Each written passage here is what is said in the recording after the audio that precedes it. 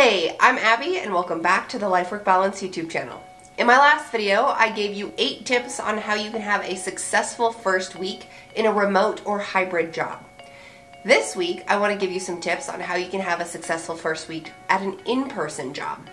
Now, while the tips are similar, they are slightly different. So before I jump into that, if you're looking forward to hearing the tips to have a successful first week in your in-person job, please go ahead and give this video a thumbs up. And if you haven't already, please go ahead and hit that subscribe button as well as the bell so that you can receive life-work balance advice delivered directly to you every Sunday. So regardless of if you are in an in-person job or a remote or hybrid job, it is really important that you conduct some prep work before you actually start your first week. The prep work is really important because it sets the foundation for what you should expect for your upcoming week. Review your job description or the posting that you applied to refresh your memory on the different roles, responsibilities, maybe key tasks or projects that you will be expected to work on. Granted, you may not be exposed to everything that was listed in the job posting during your first week, but it's a good refresher on what you could expect. I also recommend reviewing your interview notes from your single or multiple interviews that you had to get this position. If you took notes during your interview, reviewing these notes will be helpful. Again, it's more of that refresher, just reminding yourself what to expect, maybe reminding yourself of some of the people's names that were in the interviews with you. You also want to do some prep work on the logistics about getting to and from your new workspace. What sorts of traffic can you expect? If you are driving with all of the commuters into a specific area of town, do you need to give yourself an additional 15, 30 minutes, or even an hour of time to get from your home to your new place of work? What does parking look like? Is there going to be on-site parking for you? Or are you going to need to find street parking or some other paid parking? If you are not driving in, but you are taking public transportation, what does that look like? What is the standard timing for that? Will you need to make transfers? Will you be using multiple modes of transportation, like a light rail or train and a bus? So do some research and prep work to understand what the logistics will look like to actually get to your workspace. You also may need to know if there's security or not. Maybe, if you're like me and you've worked in government organizations, maybe there is security that you will be required to go through because it is a courthouse. And courthouses on Mondays tend to be more busy than courthouses on Fridays. So if you're starting an in-person job at an organization where there might be security, there may be more security on your first day than on the last day of the week. So you may need to allocate some additional time to go through that security if that is what it would look like for your organization. So that's what you need to do before you actually start. Review all of those different documents, review your job posting or the job description, review your interview notes, review the logistics to get in. Now, it is the day of. You have made it to the office, all the logistical planning went well. Now, what do you do? Well, because it is your first day, your goal for this week is to make a really good first impression. Now, I have a video all about making a really good first impression during an interview, and some of those tips apply to your in-person work as well. So if you haven't watched that already, I highly recommend doing so. I've linked to it in the description box below. So when it comes to making a good first impression, you want to make sure that you are getting people's names down. Now, I don't expect, and I'm sure the people you work with don't expect, that you understand all 30 plus people's names that you could potentially be working with. However, remembering people's faces and names and calling them by their names, even when it's your first week, is a great way to leave a lasting positive impression. So as you meet people, jot down their names, jot down some of the things that you remember about them, maybe what their job is, where they say they work, maybe even what they were wearing, so that you can remember, and when it's time to interact with them again, you can remember their name and call them by their name during this interaction. Along the same lines with introductions, I highly recommend scheduling little meetings with the people that you'll be interacting with the most to get to know them a little bit better. They may be busy. They may have a busy calendar and a busy schedule. It's likely that you will have some downtime during your first week. So it is perfectly fine to schedule some meetings with the people, as long as they also have time, to get to know them. This is something that I did in one of my jobs. During my first week, I met everyone, I got to know their names, I got to know a little bit about what they were doing, and then I reached out to them individually and asked them if I could set up 15 to 30 minutes with them to just chat with them about what they like about working here, so they could maybe fill me in on what they actually do for the organization. If they have any tips or tricks for me to be successful while I'm working here. Maybe they know of a bathroom that I shouldn't go to and a drinking fountain that I should drink from.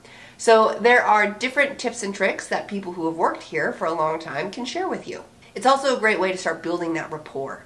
That rapport is really important to your overall success in this organization, because the relationships that you build are likely the ones that you'll be able to rely on if things get tough. Whether you have a tough piece of feedback from your supervisor and you need to rely on that maybe friend group that you're starting to establish, or if you have a tough interaction with a customer and you need a little bit support from your supervisor or someone who may have done your job in the past. So start to build that rapport with the people that you're working with. It all starts with knowing their names, and it really has a nice kind of finish to getting to know them when you can schedule a one-on-one meeting with them to get to know them better. In addition to meeting people, remembering their names, and having those one-on-one meetings with them, it's also really important, in order for you to make a good first impression, to take notes on everything. Now, I have mentioned this in the video that I just recently posted about what to do during your first week in your remote job, and I also talked about this in a video of the number one thing you should not do during the first week of your new job, which is to ask questions to things that you could easily find the answer to. So if you take copious notes, really thorough, well-detailed notes, you will be able to find the answer to many things yourself. So you want to take notes on everything. Take notes on the people you're meeting. Take notes on where they work, what they do. Take notes on what you're being trained on. Take notes on the system, where documents are stored, what document naming conventions might be. Take notes on everything. That way, you can be relatively self-sufficient if you have any questions that do come up. As a reminder, when it comes to taking notes on everything, that doesn't mean that you set yourself up to where you should never ask any questions. You just don't want to ask questions to things that you could easily find the answer to.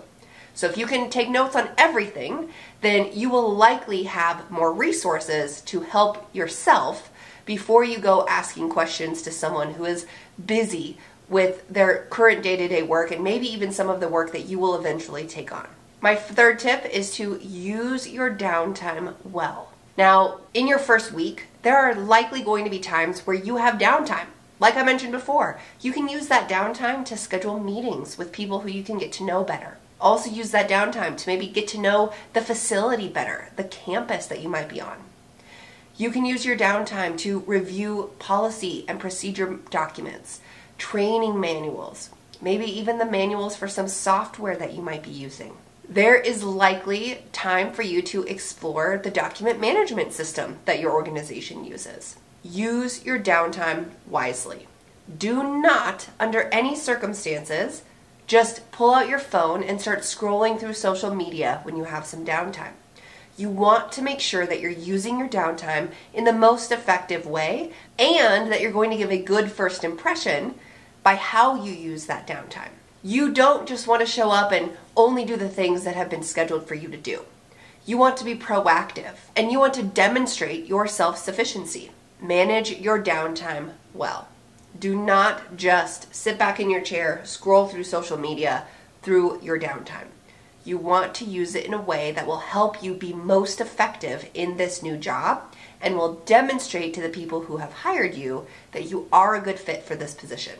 So my first tip was on what to do before you actually start your first week. My second and third tips were what you should kind of do throughout your first week.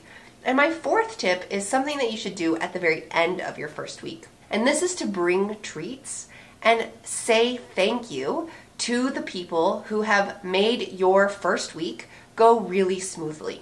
I highly recommend going about it some way like this. Bringing in a bunch of treats for the people that you work with, so maybe a box of donuts or something like that, and then send out an email to the whole department saying, I just wanted to thank everyone for helping me feel so comfortable throughout my first week. As a way to show my gratitude and my appreciation for being here, I brought some donuts. You can find them in the break room. I hope everyone enjoys their Friday.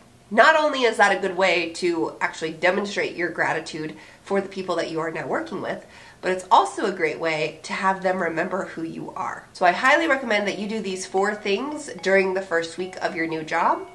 Congratulations on getting through the interview and the job search process and getting this new job. I hope your first week goes smoothly. And if you have any ideas, thoughts, or things that have worked well for you in the past during your first week, please comment below so anyone who is about to go into their first week can also learn from your experience.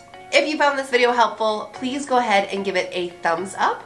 And if you haven't already, please go ahead and hit that subscribe button as well as the bell so that you can receive life-work balance advice delivered directly to you every Sunday. Thanks, and I'll see you next week.